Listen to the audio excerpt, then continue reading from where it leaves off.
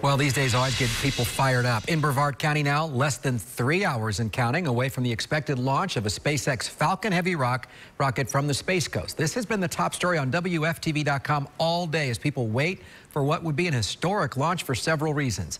Channel 9's Jeff Deal is live at Jetty Park. And Jeff, there are already dozens of people there hoping to see the rocket and maybe hear the rocket too.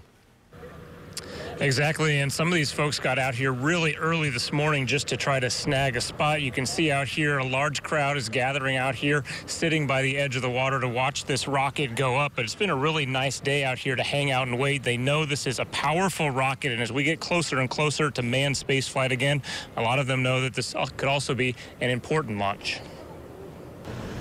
The Space-X Falcon Heavy is vertical on Launch Pad 39A, and the team is preparing it for launch. It's a big must, you know, see the big load, so really looking forward to, hopefully, fingers crossed, it's going to go off. Crowds have been gathering at Jetty Park and other places along the Space Coast. They know this launch could be a big deal. As a spectator event, it's going to be a nice, Bob Seek would know. The former NASA launch director has seen his share of launches, but the significance of this launch is more than just about a big show.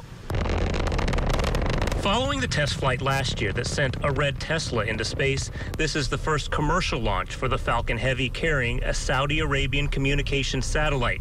Seek says each successful flight is good business for the space industry, but they also bring us closer to a return to manned space flight from American soil. It's a step-by-step process, and we're accomplishing the steps. We're getting there, hopefully this year. And that's why some are gathering to watch today and looking forward to the future. I think it's important. This is history in the making. So, you know, anytime you can get to see history, then go out and watch it. Back live, you can see people hanging out. There are expectations a manned space flight could be watched from out here as soon as this summer. As for this launch, SpaceX is targeting a liftoff for 8 p.m., but they say it could be closer to 8:30, depending on what happens with the upper-level winds. Reporting live at Jetty Park in Brevard County, Jeff Deal, Channel 9 Eyewitness News.